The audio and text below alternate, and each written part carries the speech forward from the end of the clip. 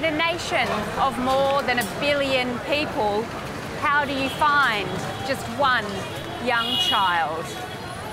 Against all odds, we're on a search for a baby boy left behind in India. It's a quest to find a twin boy born via surrogacy but not wanted by his Australian parents. We know the parents' name, we know the birth dates. We search through the bureaucracy and back streets of the sprawling capital, New Delhi. Was the child sold? Was the child left on the street?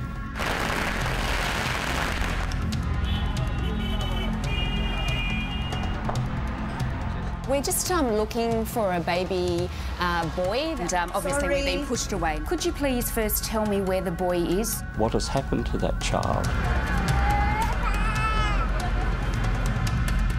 Please do not chase us. Please leave us alone. This is not the story of just one surrogacy deal gone wrong. It's the story of an industry that's wide open for abuse.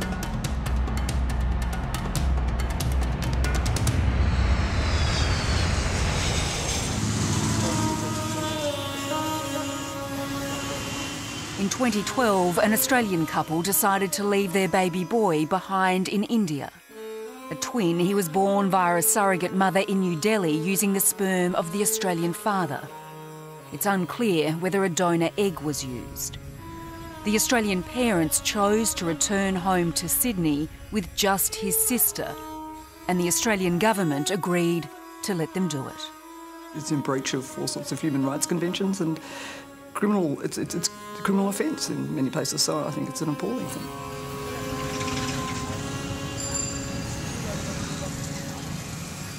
The case highlights the perils of a surrogacy industry that's drawn hundreds of Australian couples each year to India in search of babies. Now India's refusing to issue visas to Australians for surrogacy deals. The boy's case may never have emerged publicly if not for the passion of two leading Australian judges.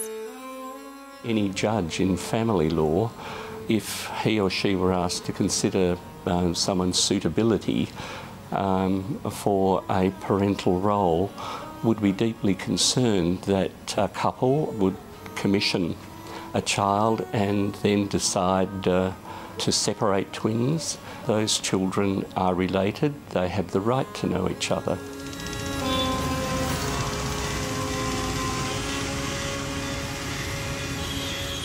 I think the whole issue of surrogacy is greatly concerning, particularly when there are circumstances in which people can choose the sex of the child and so forth. We're commoditising children, and that's a huge concern. In India, the surrogacy industry is worth more than $500 million a year. Critics say that it's been used for child trafficking. It's also been dogged by claims of exploitation of surrogates and a serious lack of regulation and transparency. Sources have told Foreign Correspondent this case of the boy left behind has been mishandled by successive Australian governments. His rights have been brutally violated right from the beginning. He doesn't know his identity. The case has attracted international attention from organisations concerned with child trafficking. Anjali Pawar and Arun Dohle are on a mission. They're here to help Foreign Correspondent piece together what happened to the boy.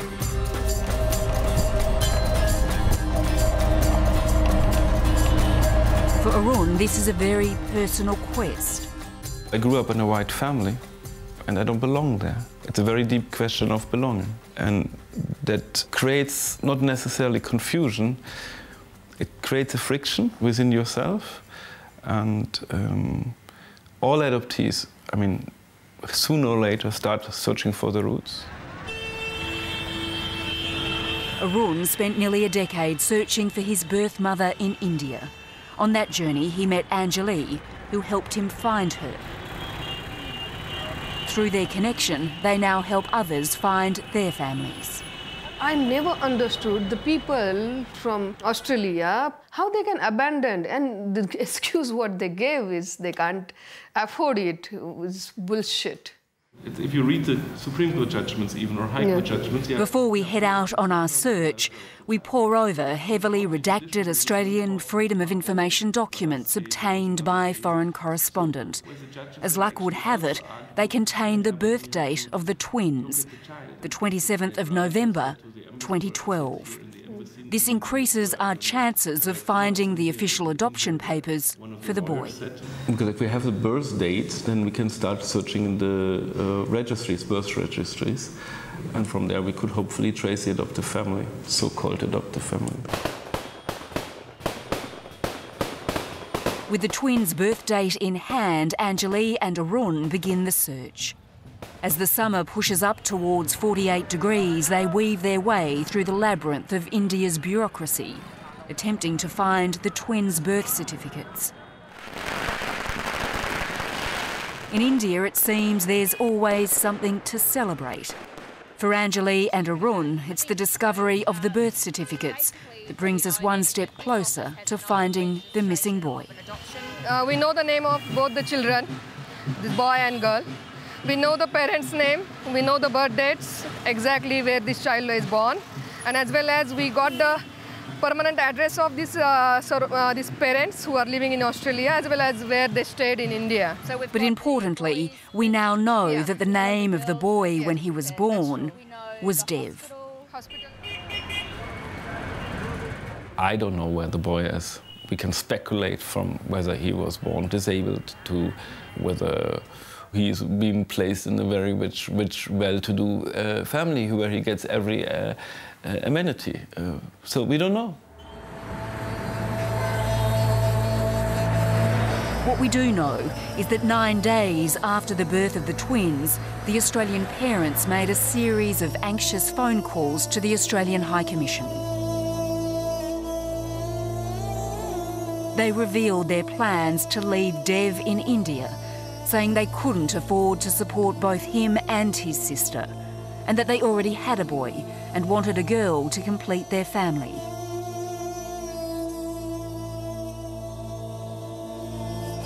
On December 12, the couple arrived at the High Commission for a formal meeting. They told officials they wanted to give the boy to Indian friends who were unable to conceive a child. But a memo from the High Commission in early 2013 suggests they misled consular staff, that in fact the proposed adoptive parents were not close family friends, but were known through a mutual friend. So the family adopting the boy were not friends at all. The story rattled and upset Australian High Commission staff dealing with the case, so much so they approached the Chief Justice of Australia's Family Court, who was attending a legal conference here at this Delhi Convention Centre. Traumatised and seeking her counsel, they told her that money had changed hands between the Australians and the couple that had taken the baby boy. The Chief Justice says if that's true, it amounts to child trafficking. When I asked what had happened to the other child, they said, well, someone in the end had come forward and said that they were known to the family and would take the child, but they expressed to me their great concern that in fact money had changed hands, and if that's true then that's basically trafficking children. Diana Bryant says the High Commission officer told her she tried to convince the Australian couple to change their minds, to bring both babies back to Australia. They were required, of course, to provide the documentation, travel documentation for the one child, and the other child was left there. And I found that a fairly shocking story. And of even more concern, these Freedom of Information documents reveal the couple were warned by High Commission officials that the baby boy could be left stateless.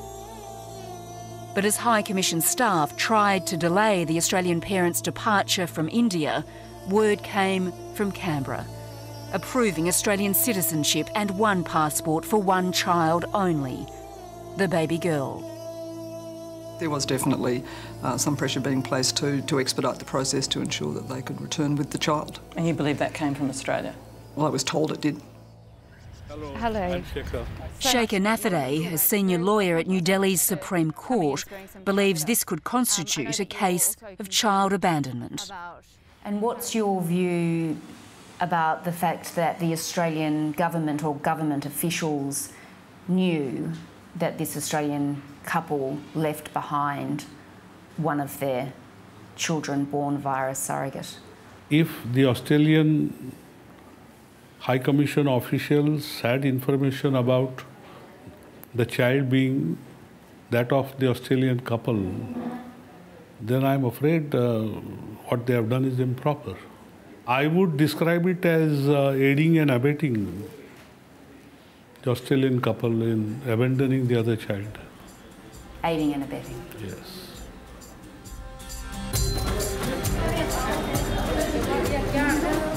For the next 24 hours, through the maze of digital registries and dusty records around New Delhi, Anjali and Arun keep searching for the registered adoption papers. It's a daunting task, but there is a glimmer of hope. Anjali and Arun have been meeting a well-connected contact, and they've come away with 2 new clues to follow. Tell me what have you learned? Yeah, we had a nice discussion about whole issue. She understands the issue. And we got the surrogate mother's details as well as the IVF clinic's details. Right.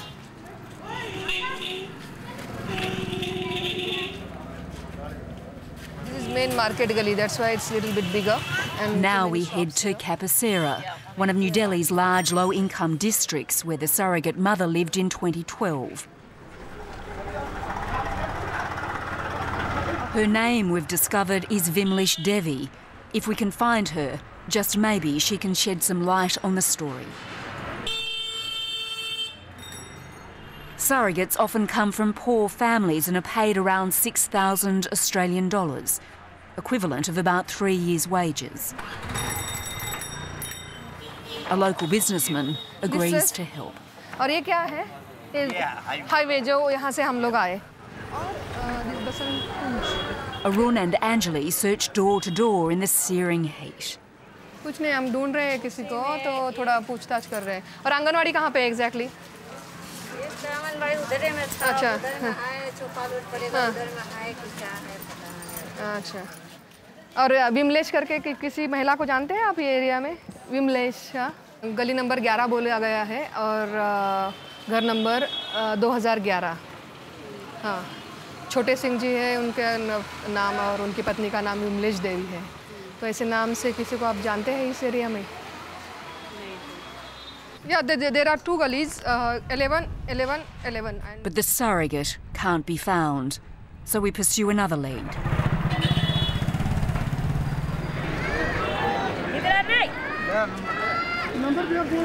The second clue provided by the source is the IVF clinic engaged by the Australian couple.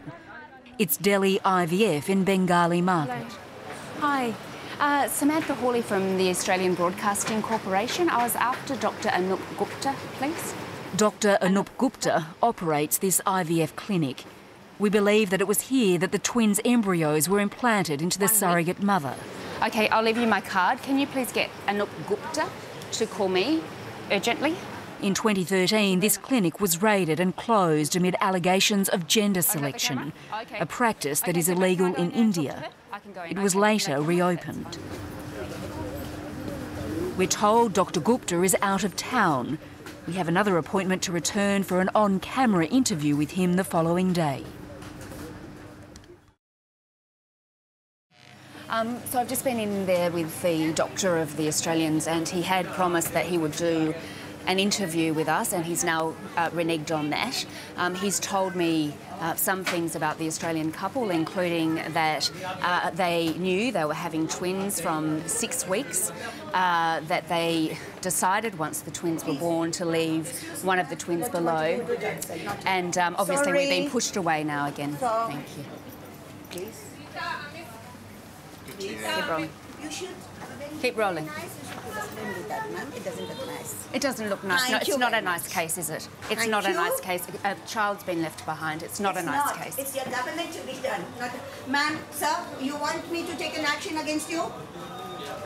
I know my rights. Put it off.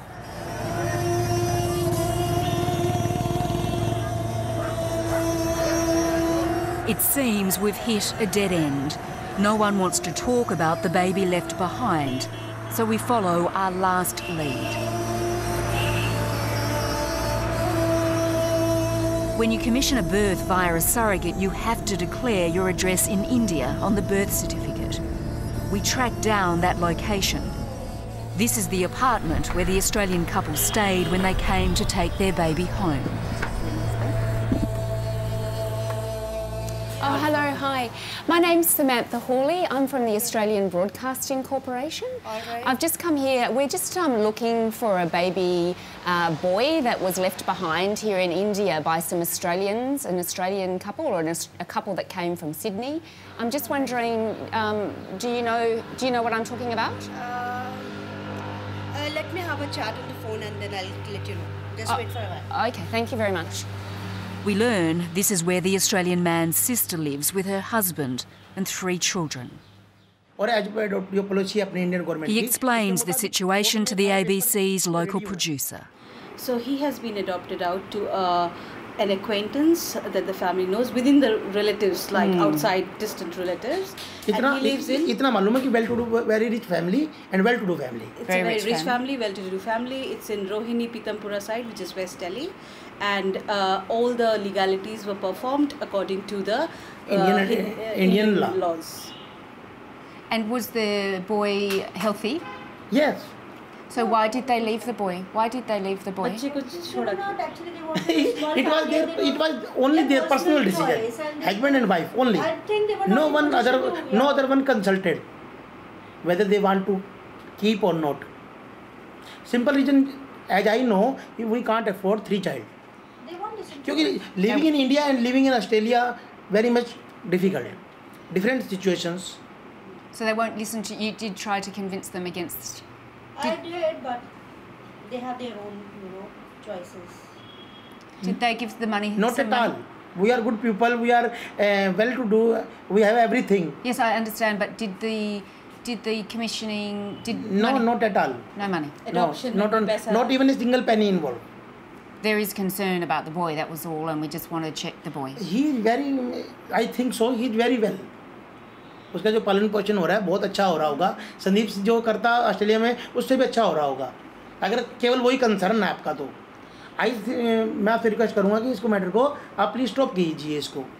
अब उसको और मत इतना वो कीजिए. मैं तो request ही कर सकता हूँ. बाकी तो आपकी मर्जी है. We have not been able to find the registered adoption deeds, though the Australian government says the adoption is legal. Now, with all other avenues exhausted, the only way left to find the boy Dev is to call the Australians named in the birth records. The family that couldn't afford to support baby Dev live in Sydney's northwest. The father is a corporate accountant. His wife, until recently, ran a family daycare centre from home. Indian-born, they're now Australian citizens. They have a son and a little daughter, Dev's twin sister.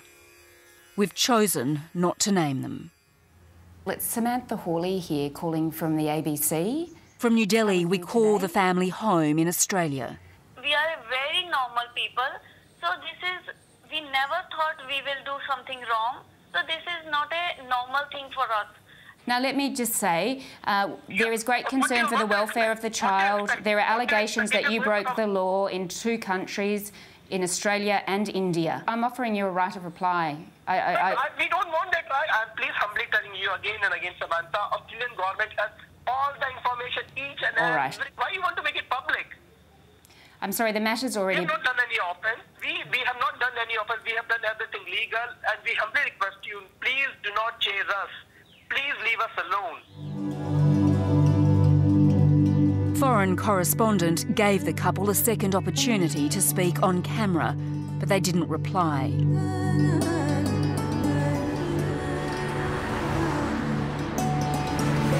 But this case is disturbing on a number of fronts. It's illegal in New South Wales to have a baby via international surrogacy. But immigration authorities routinely ignore the state laws by allowing Australian couples to bring home babies born by surrogacy. If that couple, for example, were from a state like New South Wales, then they've clearly broken the law, and I would imagine there'd be a number of reasons why the police should be involved, and obviously the welfare authorities as well. I would have thought also that Australia has some obligation to track down and look after the welfare of the child that has been left behind. Judge John Pascoe says while there are couples from Australia who are desperate for children, it doesn't mean the surrogacy industry can continue to act with impunity. It really is a bit like the Wild West, and again, part of the problem is that genuine, decent people get tarred with the same brush as people who are going into surrogacy arrangements and would not be seen as proper parents for a child. And trying to find... Sheikha Nafadeh wants the couple to be charged with child abandonment in India. It's an offence in India. It's punishable up to 7 years imprisonment. And I don't know whether the government of India proposes to institute extradition proceedings in Australia to have that couple extradited to India to meet this charge. There is a treaty between India and Australia about extradition, and in my view, the offence clearly falls within the purview of that treaty. At the end of the day, this is a matter for the individuals to make themselves aware of the laws of our country and the laws of the country in which they hope to seek some sort of surrogacy arrangement. The ABC approached Australia's Foreign Minister about the case on a trip to India. Julie Bishop says baby Dev was adopted legally.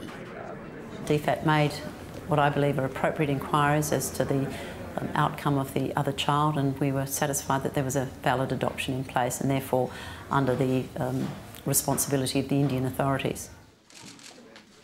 But she does point the finger at the previous Labor government, which was in power at the time in 2012. Thank you very much. These are matters that occurred under the previous government, and questions about who knew what when should be directed to the relevant Foreign Minister and Prime Minister Gillard, I believe it was, and I believe it was Foreign Minister Carr, because they were obviously the relevant ministers at the time. But I'm satisfied that the Department of Foreign Affairs officials acted appropriately. Bob Carr denies knowing anything about the case. I don't recall surrogacy coming up in terms of our relationship between the bilateral relationship between Australia and India, and I did not contact the Australian High Commission about a case. Thank you. Thanks, guys. Thank you. Freedom of Information documents reveal the Prime Minister's office was consulted about baby Dev's case, but the former Prime Minister, Julia Gillard, says she was not personally advised about it. Well, I haven't gone back to circumstances before I became the Foreign Minister, because I don't have access to the records and files prior to becoming Foreign Minister. They are records and files under a previous government, and that's why I've suggested that Prime Minister Gillard and Foreign Minister Carr would be best placed to answer questions.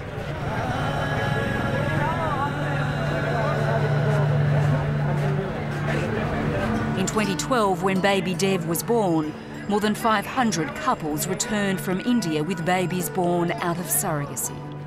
Both the Chief Judge of the Federal Circuit Court and the Chief Justice of the Family Court say the only way to fix the lack of transparency in the international surrogacy business is to have a national inquiry.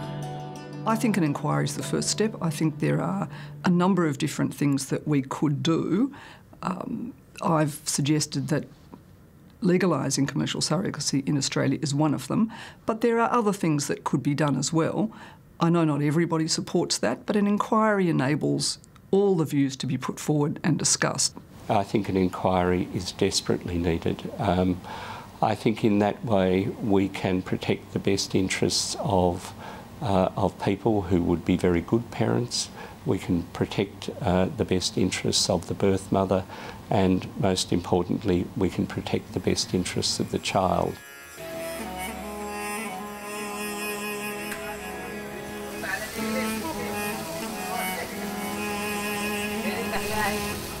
After 11 days on the ground in New Delhi, we learnt where the twins were born and the name of their surrogate mother. We spoke to the Australians' lawyer and their doctor and members of their family, and we rang the Australians directly. But still, we couldn't find the boy left behind. However, Anjali and Arun say they're determined to keep looking. Dev would now be a 2.5-year-old toddler. The pair will also be lodging an official complaint with the Indian police. Even if we find the adoption deed, or they can produce the adoption deed, which they have done later, they have abandoned the child in the first place. I mean, you cannot just commission 2 children and, you know, leave one behind. I feel really bad about that child and angry on the authorities and means Australian authorities and parents, the way they treated their child as a commodity.